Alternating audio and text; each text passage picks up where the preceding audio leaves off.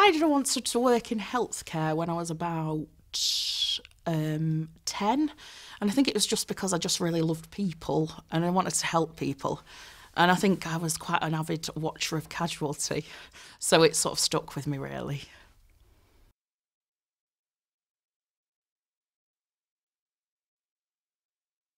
There isn't anybody in my family that's a nurse, but it was just something I really, really wanted to do.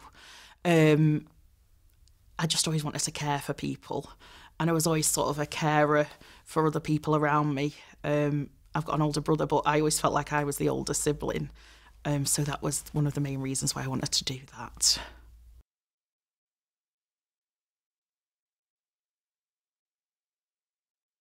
I was really fortunate to do my training at the University of Manchester, and I was so happy when I got in there because it was one of the best universities for nursing. But I was a bit late going to uni in the end. Things changed in my career and different things went along the way, so I didn't start till 2006. My training was absolutely really beneficial, and I worked in some amazing areas. Some of the training wasn't amazing, but a lot of it I'm very thankful for and quite glad I went to Manchester University.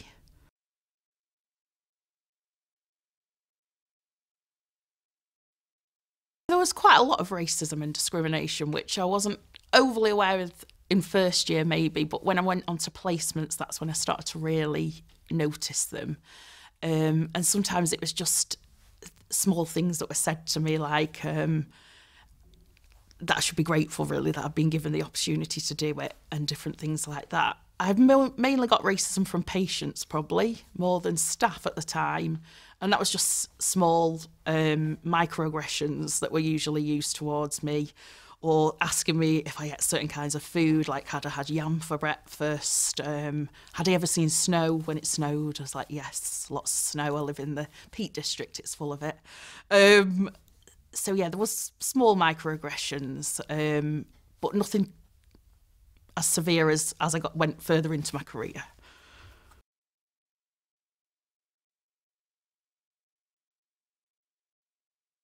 Experience of racism in the NHS was devastating, but also embarrassing.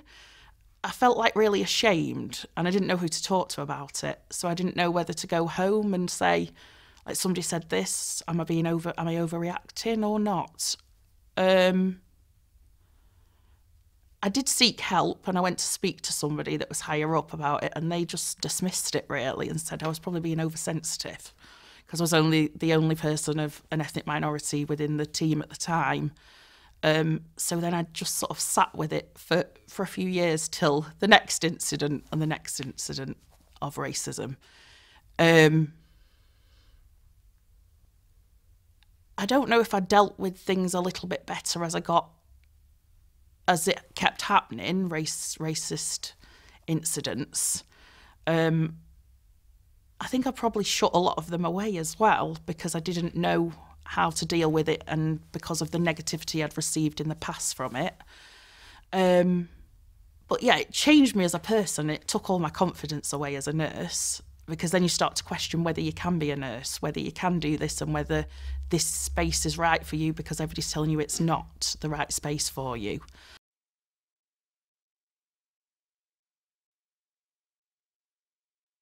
When I started my first job,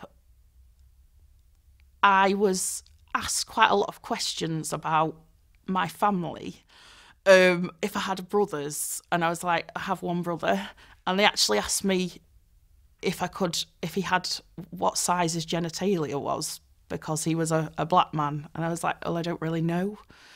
I also had a really bad incident. I have a son who is also mixed race, and when I showed them a picture, they went, oh, it's really good that he doesn't look like you and he's really fair. He'll probably have a better chance in life. And I remember feeling completely crushed. And I think for like 6 weeks, I wouldn't even take my child to school because I didn't want anybody to know that I was his mum, because I thought, am I going to ruin his chance in life knowing that his mum is me? In the end, I did end up having to take time out from work because I became quite depressed. and I started to challenge things about myself. I didn't want to, I did get to the stage where I didn't want to be this race anymore, which I think was one of the worst stages of my life now, because a lot's changed since then. I'm actually really proud of who I am, but it's a shame that it got to that point that people made me feel like I can't exist in the same way as others. I think a lot of help and counselling helped me to get through that, but I still feel quite angry in a way that I had to go through that, because I still deserve the chance to be a nurse like my colleagues. But yeah, I suppose I am grateful also for experiences, because they do make us who we are in the end, but it's still awful that you have to think back to them. And certain things happen now that do trigger me to feel quite bad. But I just hope that we can sort of I can change things by talking about my experiences and other people talking about them as well.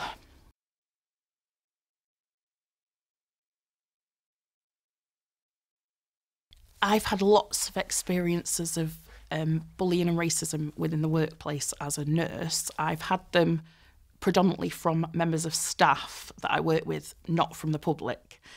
A lot of comments have been comments like, if I've said, oh, I'm really tired today, or I seem to have more patience than you. I've had comments like, it beats being a slave.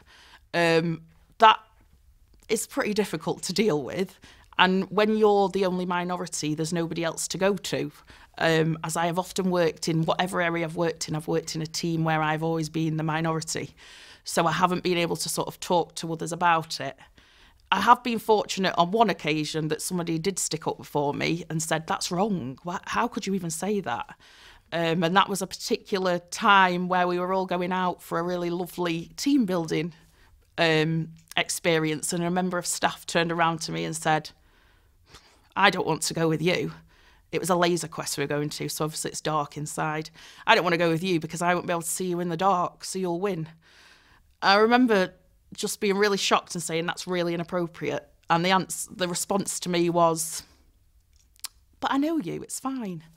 I went home and I remember just crying all the way home in the car. And I just, it's not even a guilt. You feel guilty and ashamed because you shouldn't really, I felt, it's not even anger that you feel. It's just like having to go and tell somebody at home how you've been made to feel, or not being understood for how you feel. And I remember thinking, I'm not going to say anything this time. I'm not going to do anything because I can't go through this and be told I'm being sensitive. Luckily, a member of staff had also contacted my manager that day, and my manager at the time was amazing and said, like, that's not appropriate. We'll never deal with something like that. We're going to put a grievance in. I was discouraged by another person of colour who worked in HR to do the grievance. She said, would you really want to go through that? Do you want to put the rest of your team through that? They could have some bitterness towards you. But I still thought, no, I'm going to do it. I did it, and I wish I hadn't, because I was literally interrogated at every single opportunity. I was removed from my role because the other member of staff that had said the comment, there wasn't a manager in to discuss it with her, and they didn't want to upset her.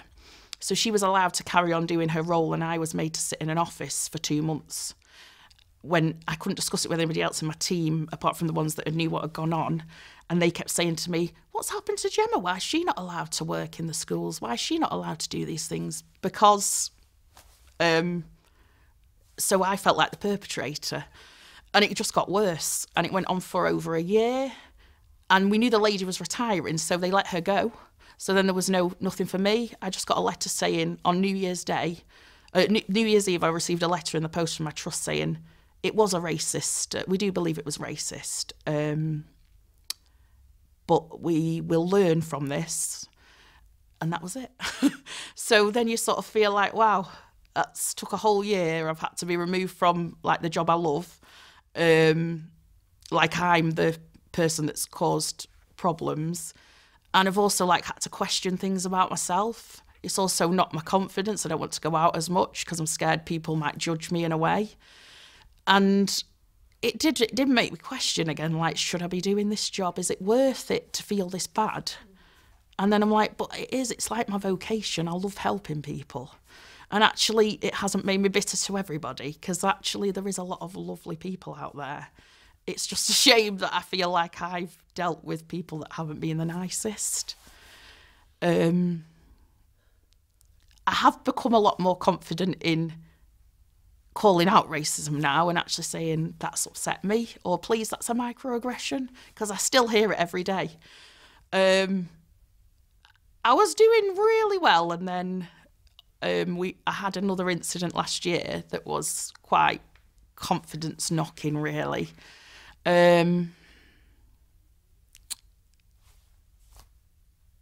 But there's also positives that have come from that as well, because obviously people are talking about things a little bit more with me.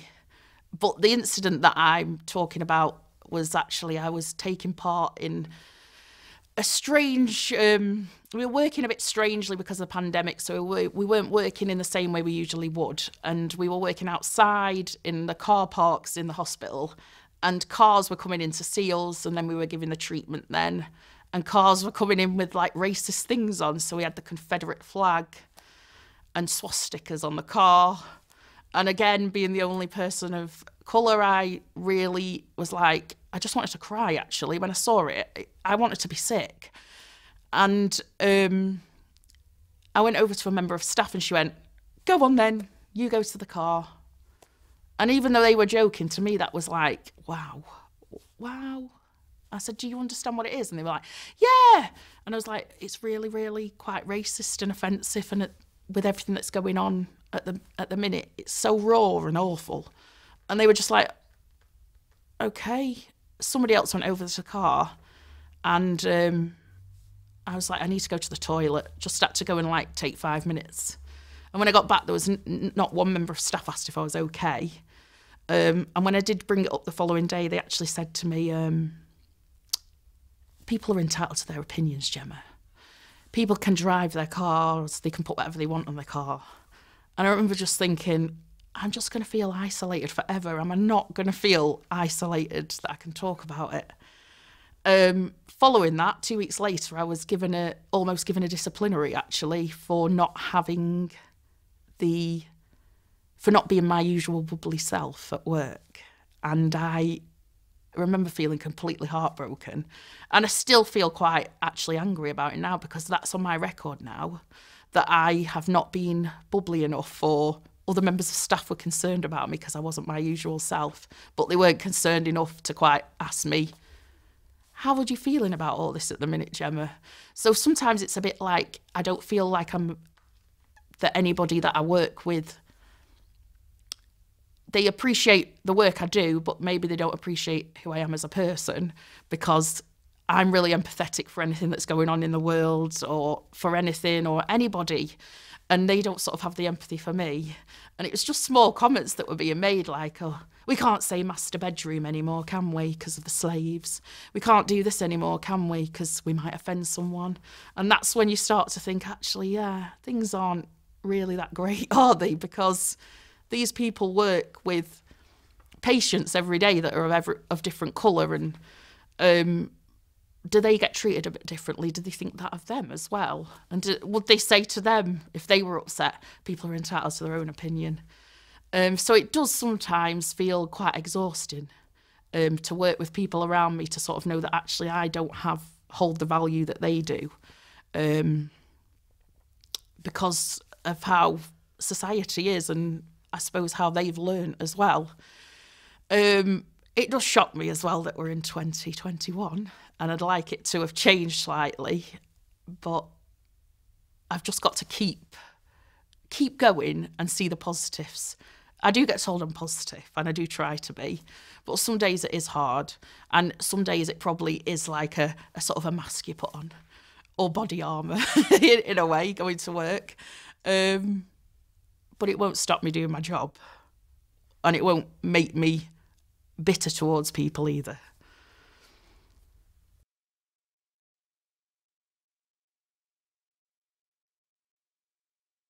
I qualified as a nurse in 2009. It's now 2021 and I'm still a band 5, which is what we start as.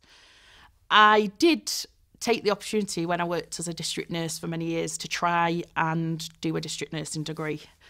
I had to move a job just to be closer to family and things, and I was just about to start it then.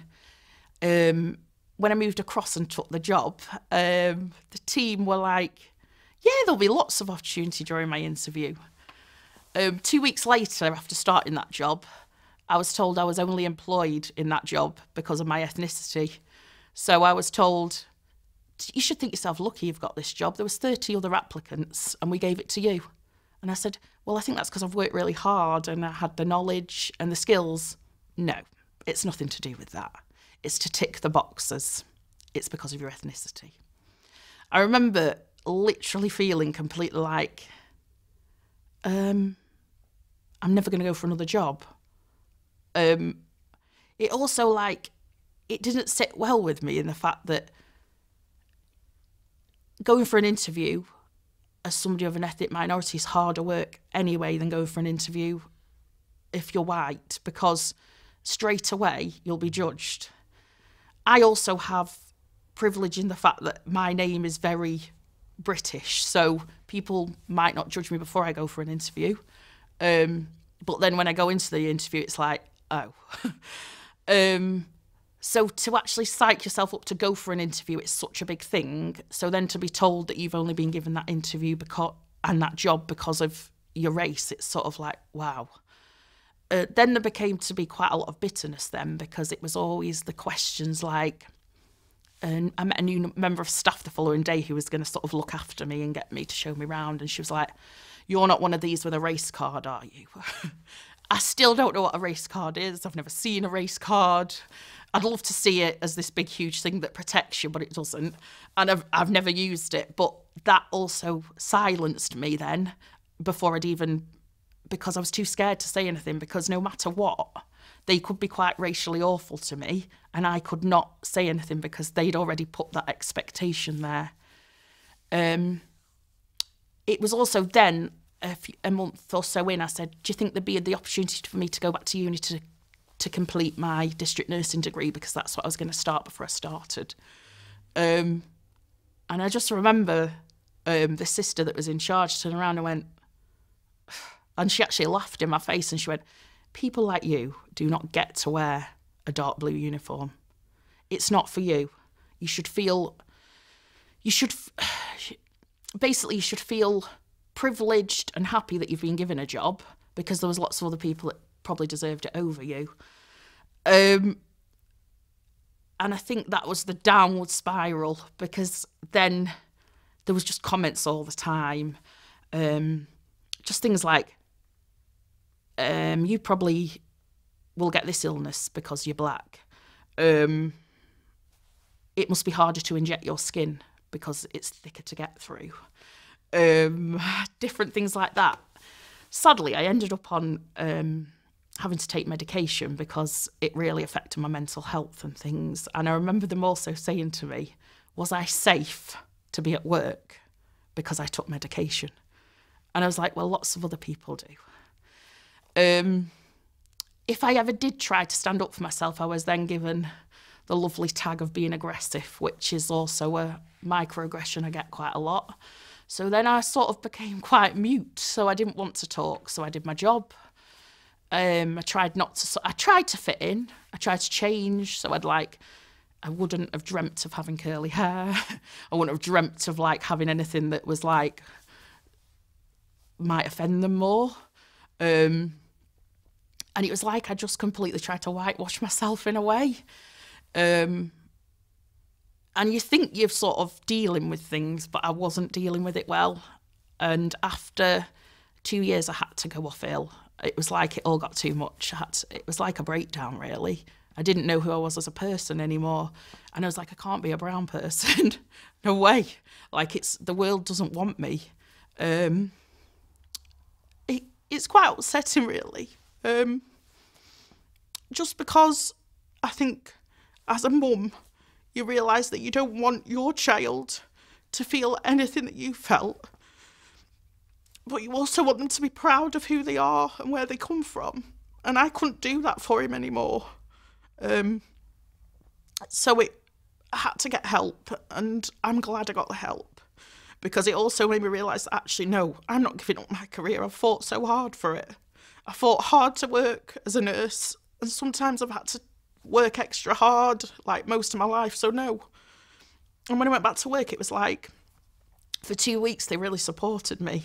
And they're like, we're not having any racism whatsoever. But it didn't get any better. So I just had to make the decision to take a new job. And I took a new job, and I went for an interview, and I researched everything, and I thought, I'm going to get this job, I'm going to ask the best questions. But I remember when they told me I got the job, and for 2 months I was just petrified of starting my new job, because I thought, are they going to tell me again that I've only got it because of my ethnicity? So I asked a member of staff when I started, who was my boss, and she actually got really upset and said, we gave you the job because of your skills and the sort of person you are. And it was just like, it was sort of a relief. But I found myself then thanking people for being nice to me and accepting me. And that's not right, because I shouldn't have to. Like, I should have felt okay with being there. And I think I have done okay in that team, but there obviously has been the incident last year with the car and things, and it has left me sort of feeling a bit like I don't fit in there. But it's also given me sort of like a little bit of like a surge, like, actually, you're going to teach these people how important it is that we're an inclusive. So there is some positives that come from it. But it's hard that it still is so raw now. And also the fact that I think I'm coming up for, like, I think it must be 12 years, and it's quite sad that I don't think I've had a year yet where there's not been any racism as a nurse. And sometimes you just come home and you're like, I just want to do my job. I just want to care for people and treat them in the best way I can. And I always do that. But I also want some understanding sometimes when things are like, Gemma, go and take 5 minutes. This must be really hard for you. It's like sometimes when you get a comment from a patient, some people, it doesn't happen to me as much in the job I do now, because I'm so fortunate to work with young people, and I just feel like young people accept us so much more, and they're the future, and I think things are going to change so much. It's not like they don't look at me, and there's not like, we don't want you to touch us, or we don't want you near us. And it's quite nice not to be asked every time where you're coming from, who are you, where have you come from, what country you're from, or what foods do I eat, and things like that. But it's just, I'd like members of staff that I work with to have that understanding as well, and sort of think, oh, Gemma might be feeling a bit off this week because, like, there's all this stuff going on in the media, or, you know, maybe that's sort of made her feel a bit sad. In the same way I treat some people who I know that have had certain things happen to them, that I'd always say, oh, has that sort of affected you? Has it triggered you? How are you feeling at the minute? And sometimes it's just that understanding we want as well, just so you don't feel as isolated and sort of alone. And also, it'd just be really, really lovely to be able to go and do your job and not be, like, targeted sometimes, or even gone, like, because now I feel since COVID and the different things, it's like, sometimes it's like we've got to make it obvious that we've got somebody of a different colour in our team, so it looks like we're ticking boxes. I've noticed I'm on a lot more media now, which I never used to be. So I notice, like, I'll be on certain pictures, and that never used to happen. Which sometimes is really good, but also sometimes you feel like you're like, I'm used when I'm needed.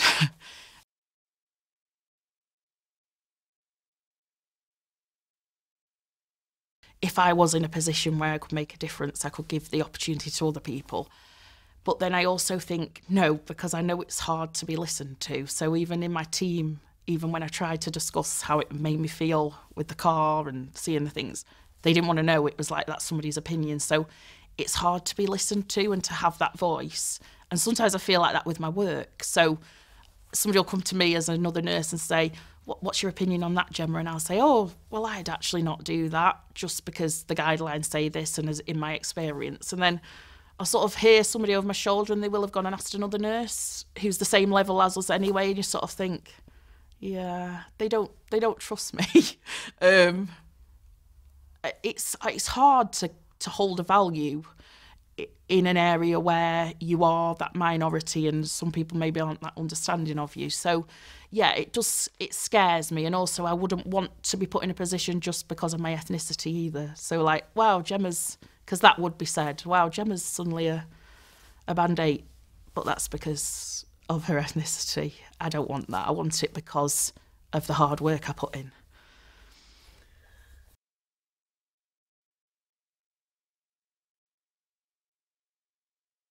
I felt really vulnerable when COVID hit. As the only person of a different ethnicity within our team, our team were one of the last teams to stop doing our job. And on the day we were doing our job, we were actually on location where we go to treat some of our patients, and our boss gave us a video call to say, like, that's it now. My biggest worry was redeployment, because like with any job that I go into or any role that I go into, I usually am the minority, and because of past experience, I'm absolutely petrified of going into somewhere and somebody either making a comment or suddenly me just being like crushed, because that's how it feels. You're like literally walking and it's like, boom, you know, if there's a comment made, and it's just like a driftwood where you look around the room and you're the only one. So I was dreading it. And I was also had asked, please do not send me back to anywhere where I've had the issues. So within 3 weeks, we found out we were being sort of redeployed to wherever we could. And obviously we all wanted to help because, you know, it was such, that's our job and we want to do the best we can. But there was also the risk that we knew that more black and brown people were dying as well or were catching COVID. And this was a massive worry to me. And it was also a bit of a worry to my family as well, because they were sort of like, oh, we're really worried about you.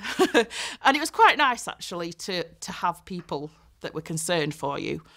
And I thought, you know, they're not going to put me on a COVID ward. Hopefully not. Or maybe they'll sort of protect me a bit more.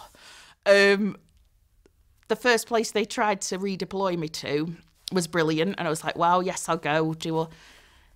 That didn't happen because they decided not to open the ward. So they tried to send me to a ward, which was where I worked before, where I'd had all the trouble, where they basically said that I'd only had my job because of the ethnicity and different things like that. So I decided I couldn't do it. I got so upset. I was like, I'm not doing it. I'm not willing to. I'd put that in there. So somebody from Staffing Solutions phoned me and basically turned around and said, okay, we've got a ward for you. It's a COVID ward. And I was like, have you seen my risk assessment? I've got quite high risk factors. So no. And I went back to my boss, who was like, usually quite understanding. Well, you're just going to have to do what you have to do, really. So in the end, I was like, I can't do this. And I got so worked up, had panic attacks, feeling ill. So I actually phoned my GP to say, like, I'm really worried. And he was like, yeah, your risk factors are really high. And actually, no, I don't agree with this. So he actually just signed me off work for 2 weeks. And then all of a sudden, I was just put straight back into my own team.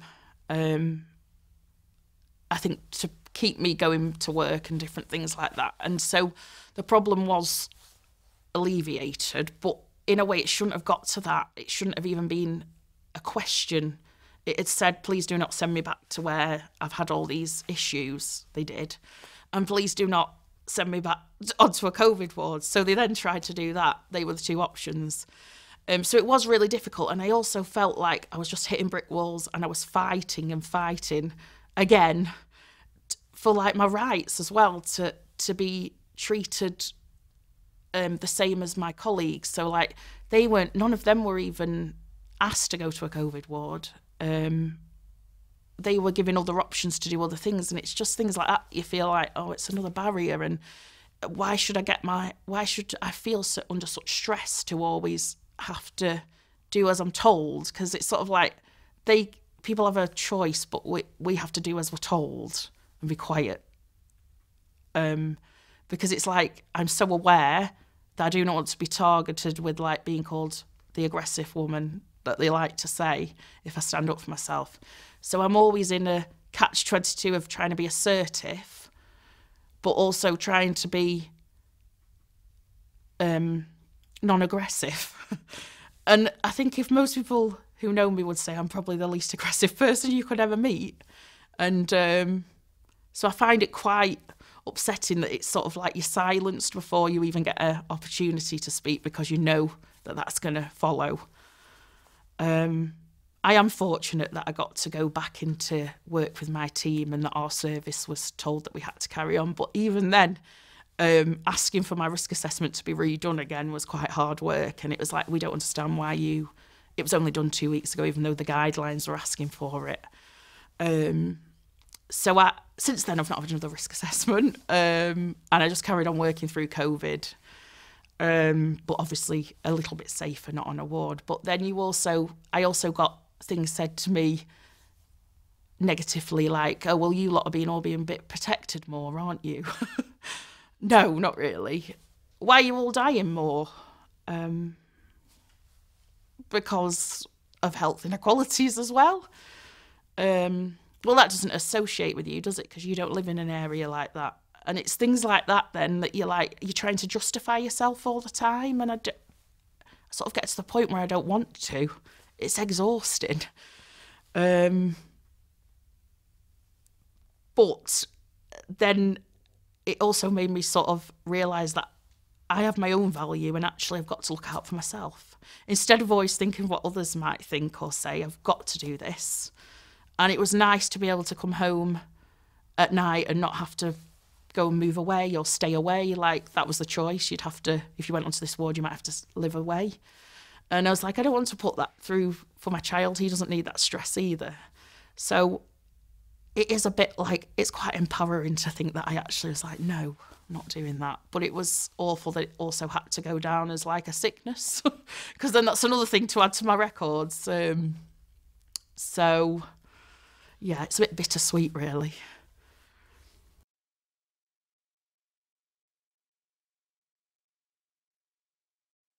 We had massive issues with PPE in our trust. We just weren't getting enough. And it was sort of like, well, what do we do? What do we come with?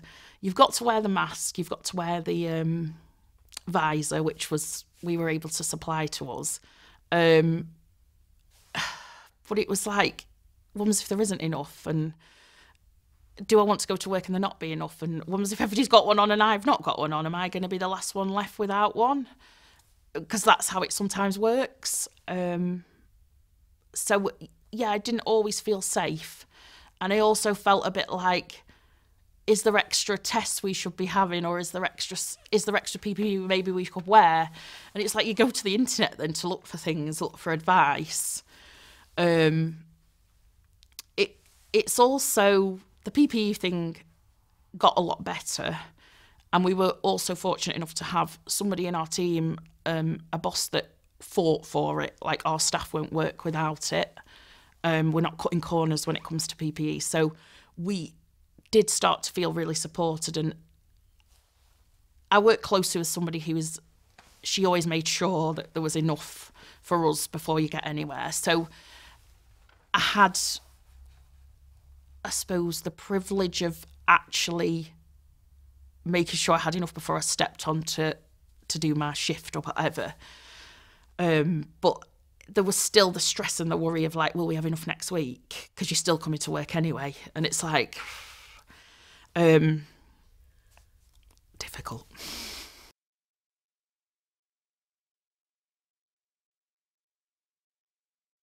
think the most disturbing thing about during COVID was not only we were having COVID, but when you're seeing all the data that's telling you that like more black people are dying, you start to then question the whole I didn't question, I knew there was a pandemic because I was seeing people that were so poorly and there was relatives and there was people dying, but you start to question, like, are they trying to get rid of us? And that's a really awful thing to think, but it was like I started to really fear, like, is there going to be many nurses left? Is there going to be many doctors left? They're still letting us go into those areas, they're still letting us work the long hours, and they're still expecting it from us, but they're not sort of extra protecting us, even though they know we're more at risk. But I couldn't talk to anyone about that at work because of me being the only minority in my team. And some of them, the people I work with, I think started to feel quite impatient with it. The other thing that happened during COVID was George Floyd, and that really scared me. Not because because I've always known about police brutality and the things that happen, because I've experienced different things growing up, but it was the response from other members of people that were around me, because then it was like, there's always something with you lot. So first you're more at risk in this, then somebody gets killed, but we get people that are killed all the time. And there was always questions, and it was like I wasn't allowed to sort of be. And feeling the way I did with the anxiety and stuff, I did get to the point where I was like, I just want to get home and be safe. Like, I don't want to really go out. I'm really scared that somebody's going to say something to me. And I think I actually had to take a break from like even going on any kind of social media because I just couldn't cope with the things I was seeing. And I felt excessively isolated, but I also felt scared that like if something did happen to me, there'd be nothing to talk about. Like I wouldn't be able to tell my story, or I wouldn't be able to make things a bit better for my little boy and things. So yeah, it's scary.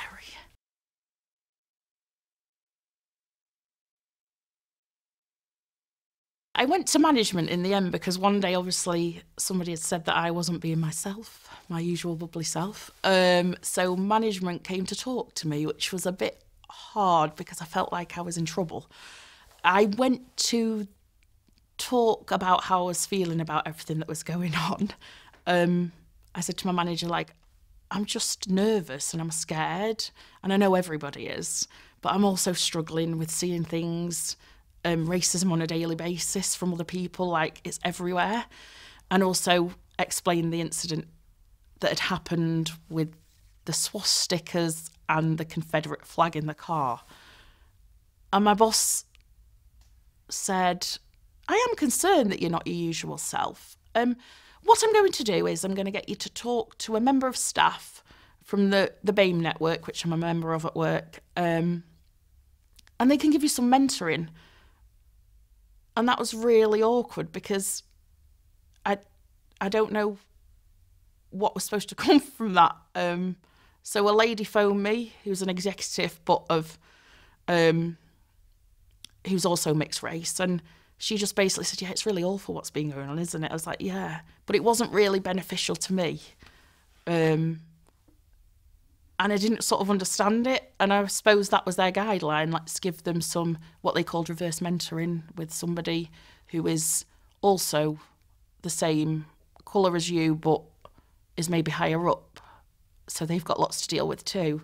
That's sort of how it felt, like other people have got stuff to deal with too. And I'm like the most empathetic person, so I totally understand that there's a whole world that was hurting and that we were all hurting. But I think what I was trying to say to my boss is like, I'm really hurting at the minute, so I can't be bubbly all the time. And I did actually say, which I was really glad of, that I don't come to work for everybody else's entertainment. And actually, I do a good job of being a bubbly and happy person all the time, but actually I've got feelings too. And it's hard sometimes, and seeing some things you don't expect to see. and seeing things can be really hurtful, but I'm always professional in my job, and there'd never been any complaints from patients. So I think that hurt more, because it was almost like I did take it very personally. Like, you can't have feelings, but we can have feelings about you and your behaviour towards us because you're not making us laugh every day. So yeah, then you start thinking, I had feelings about myself, thinking, am I too much of a people pleaser for others to fit in? And it is quite obvious that I probably am at times, because I've always tried to fit in. And it was a bit like going on a sort of a discovery in some ways, because then I was like, I'm not going to keep doing this. I've got to just be me for me and be proud of me. And I do think it's possibly changed my way of working as well, in the fact, like, I go to work and I still give 120%, but I know that I've done my best, and what other people think of me doesn't matter. So what those other members of staff might think, oh, well, she can do a bit more extra shifts than us, or she can do that. But we're not going to take into account that she has feelings as a person too. I now just think, I'm going to go to work and do my best. I'm still going to be a nice person, but I don't need to worry what maybe they think or don't think of me. It might have made me not want to talk about things with certain people where I know that I won't get the response that I'd expect, like a positive response.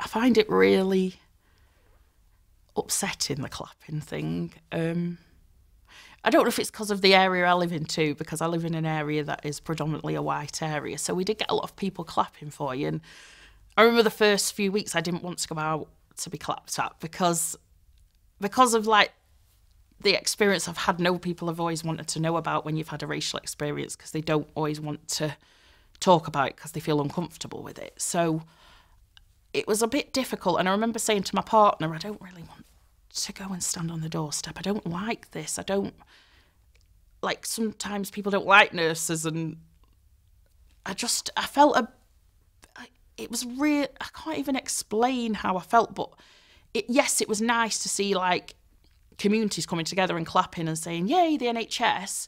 But then I was also battling this, like, the racism that you experience every day in the NHS, and that actually I'm not a valued member of staff in this establishment. Like, I don't have the same, I still don't get treated the same as other members of staff. So if somebody saw me in my uniform, would they just clap for me? Because I also found it completely upsetting that every single thing I'd see on the news, when they put nurses outside, they would never have any black or mixed nurses anywhere, or doctors, yet you knew that they were the ones that were working so hard, because you were seeing how many of them were dying, especially intensive care consultants. And I just battled with it, really, and I'm still battling with it now, because all of a sudden I feel as though we've gone back to sort of being disliked as nurses again, like, oh, they're just them again. It's not, people complain a bit more again, and I just felt like it wasn't for me, because like anything, like, it's changed a little bit, but when I qualified as a nurse, and when you always see things from NMC and everything that came to you from the NMC, there was never anybody on those that was the nurses all looked the same. It was always that perfect nurse of what everybody had sort of made, and there was never anybody that was of a different ethnicity. So I still feel like we're not visible. Like, as a mixed nurse, I'm still not a visible person. I'm probably more visible than in some trusts, but we weren't visible on the news. We were only visible for the things like, oh, we might be dying a bit more. And now, as time's gone on, we're also finding that we're visible because we're not taking the vaccines. So it does get to the point where you think, all right, we're always visible for the wrong reasons. So I did find it really hard work. And then when it stopped, it was like, okay, that's not too bad. But then they tried to start it again. And I was like, I can't do this anymore. I don't feel like the government are for me. The government have never sort of supported me. I'm always in like, if I think of like any reports that have been written by the government, they're not really sort of like, I'd say they're anti-me. And I just feel like there was more they could have done to stop the numbers in our communities dying. And I just feel like we could have been valued a little bit more. Like it would have maybe have been nice to see somebody in the House of Commons and different things, or when they were talking at the Prime Minister's, like we always had nurses that were really high up, but there was never anybody of any ethnicity. And that sort of like screams that there's still something serious going on there, because we weren't important enough to be delivering anything like that. I think the most I saw was, I think there was I don't know if it was a Filipino nurse that gave the first COVID vaccine, and that's the first thing I've ever seen where it was something positive during COVID. So yeah, I don't feel like the government care too much for me as a nurse.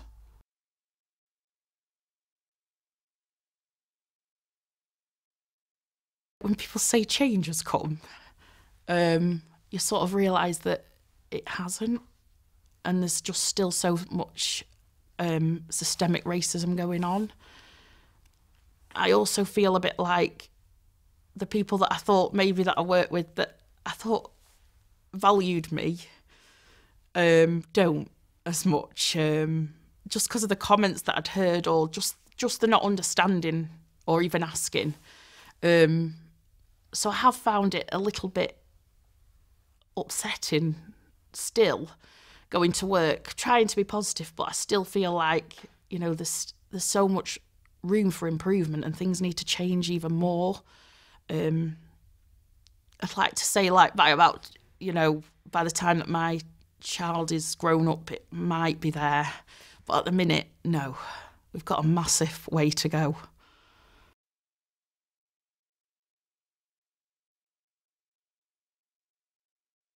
I didn't go to any protests while there was protests going on. I wanted to go and show the solidarity, but I still, as a nurse, felt like I can't, because although this is so important to me, everything that's going on and the protesting, and like how important it is that everybody gets a say, and that I start to matter as much as my colleagues. As a nurse, I was like, I can't go, because like it goes against everything that they're telling us to do. And I was sort of scared as well. I was actually scared that then I wouldn't be allowed to go to work, or they'd say to me, well, you're not coming to work because you've gone and done that, because I know that would have happened, and I know that that I wouldn't have probably been supported in doing it.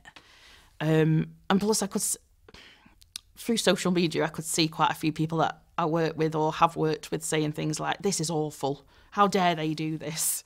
Even though you knew that people were gathering for other things, and it sort of became very hurtful. So I have a BAME network at work, and there was a little bit of us sort of like coming together and talking and sharing our experiences at first, and we were able to sort of let everything out. But then it suddenly became no. It was like, oh, we're going to get people in, some other executives, so they can learn from us. And it's like, I'm a bit tired of teaching people how to be human, how to like accept, like make sure that we're all treated the same. I'm fed up of it. Like, it shouldn't begin with me, and we shouldn't be having to do that, because we're dealing with enough anyway. Anybody that wants to be educated, I love, and it's great that they want to, but like, you have to read up things on yourself, and you have to find things yourself. And I can only actually say that there's one member of staff that's just been amazing with me. And it was actually her that got me to complete a survey that's led to me being able to talk about this, and I'm just so grateful for her. And also she's learnt so much, and I do feel like I can go to somebody now. But yeah, we still need more.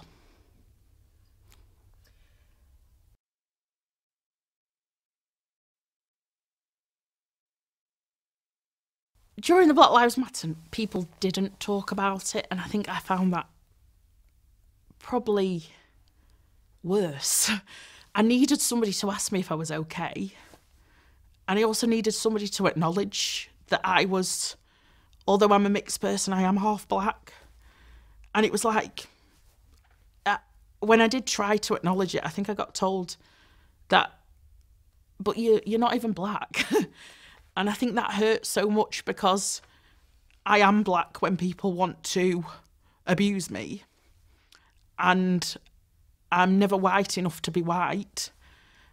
And it hurts. And actually, that's why I think it's very difficult. But like, I'd never go up to somebody and say, are you mixed? Or, because as people, we can be light black women or dark black women, and it's like, I know there's barriers and there is colorism and different things, and I'm so aware of it, but also I just want people to actually acknowledge that I am a person of colour, and actually it's hurting me.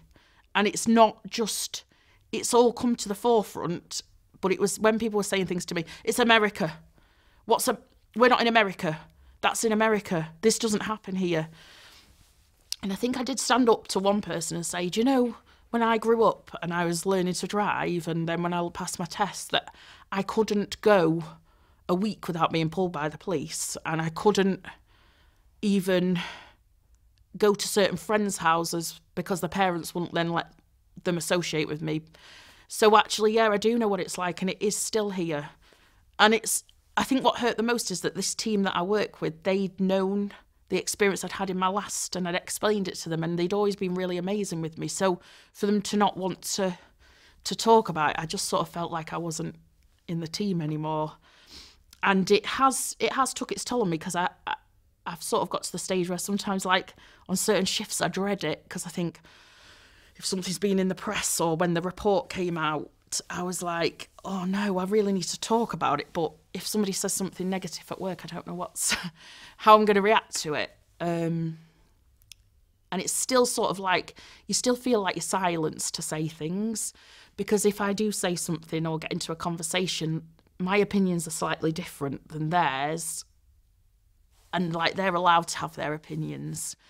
But yeah, I'd probably say during the George Floyd thing, there was an awful lot of gaslighting going on, where it's like, well, it can't be that bad, or what about other people that kill all the time? And it was like, and he was a criminal, and that's, I think, what really hurt, because I was like, we're the most caring people, and like, if somebody came to, not that we work in A&E anymore, but if somebody came in to A&E and they needed a life-saving treatment, we're going to give it them, no matter what. Well, I am.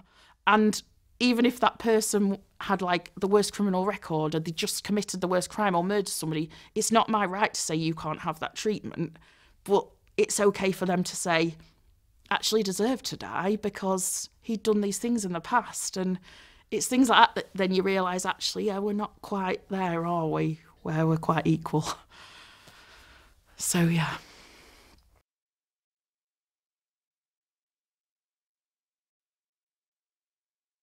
I think the proudest thing is that, like, probably that I remember my little boy when he was about 3. I've still got it at work. It's like something, and it says, my mum does the best job in the world. And it's because he's proud of me that makes me feel like I'm doing something right. I'd probably say the proudest thing was getting through uni and qualifying, because I think I had too many odds stacked against me that I wouldn't. So to actually, like, get your cap and gown on and be able to, like, say I've done it, that's one of my proudest. And I think another proud thing was stepping away from the job that was so toxic. after going back, and my proudest was getting a new job and still being able to care. But the thing that I'm most proud of is that some people get really bitter when people are awful to them, and it's just made me kinder, because I don't want anyone to ever feel like I felt. So if I can make a change, or like every single person, a patient that comes to me as an individual, and they'll always be treated as an individual, they'll never be judged. And I just hope that there's more people still out there doing this job, because that's what it's all about.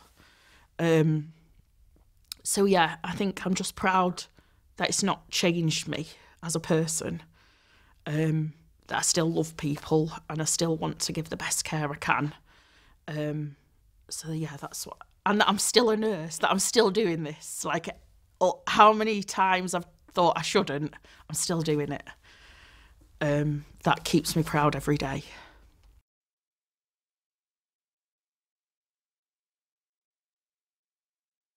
The future of the NHS would look like for me that, like, when I went into, wherever I move through trusts and different things, that like I won't be the minority anymore.